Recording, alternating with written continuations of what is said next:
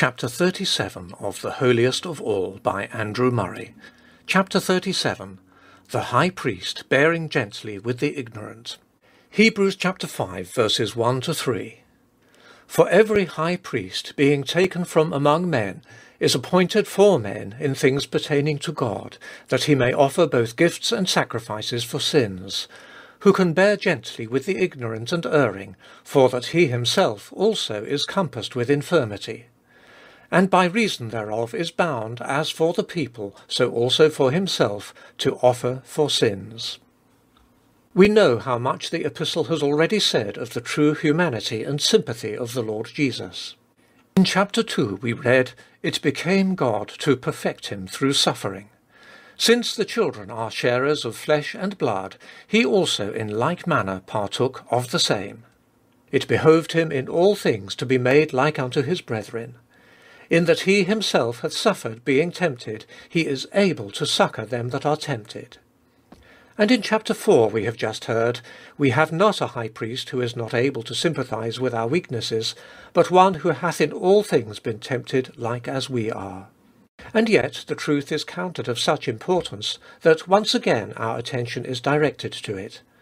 It is not enough that we have a general conviction of its truth, but we need to have it taken up into our heart and life, until every thought of Jesus is interpenetrated by such a feeling of his sympathy that all sense of weakness shall at once be met by the joyful consciousness that all is well, because Jesus is so very kind and cares so lovingly for all our feebleness and all our ignorance. Let us listen once again to what the word teaches.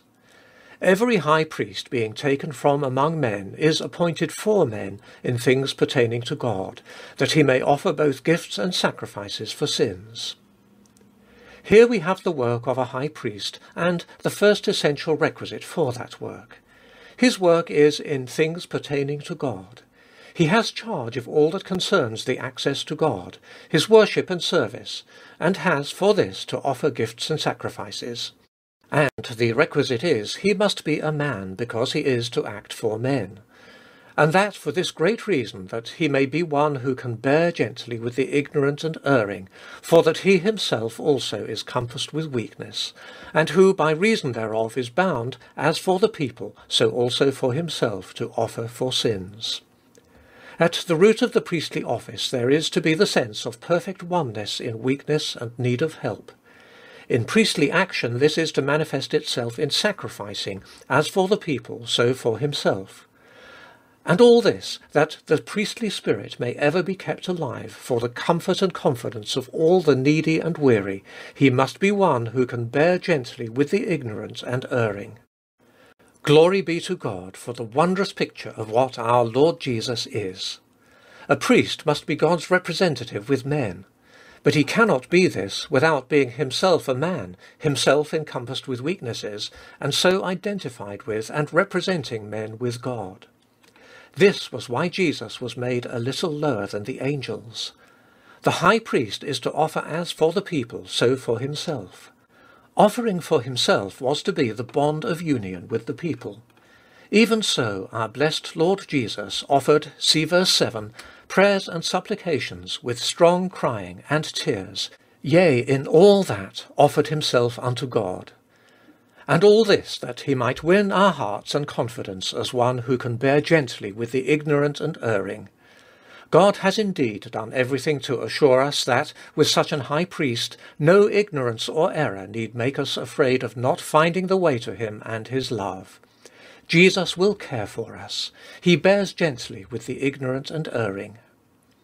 Have we not, in our faith in the priesthood of Christ, been too much in the habit of looking more at his work than at his heart? Have we not too exclusively put the thought of our sins in the foreground, and not sufficiently realized that our weaknesses, our ignorance and errors, that for these too a special provision has been made in him who was made like us, and himself encompassed with weaknesses, that he might be a merciful and faithful high priest, who can bear gently with the ignorant and erring? Oh, let us take in and avail ourselves to the full of the wondrous message. Jesus could not ascend the throne as priest until he had first, in the school of personal experience, learnt to sympathize and to bear gently with the feeblest. And let our weakness and ignorance, henceforth, instead of discouraging and keeping us back, be the motive and the plea which lead us to come boldly to him for help, who can bear gently with the ignorant and erring. In the pursuit of holiness, our ignorance is often our greatest source of failure. We cannot fully understand what is taught of the rest of God and the power of faith, of dwelling within the veil, or of Christ dwelling in our heart. Things appear too high for us, utterly beyond our reach. If we but knew to trust Jesus, not only as he who made propitiation for our sins, but as one who has been specially chosen and trained and prepared, and then elevated to the throne of God to be the leader of the ignorant and erring, bearing gently with their every weakness.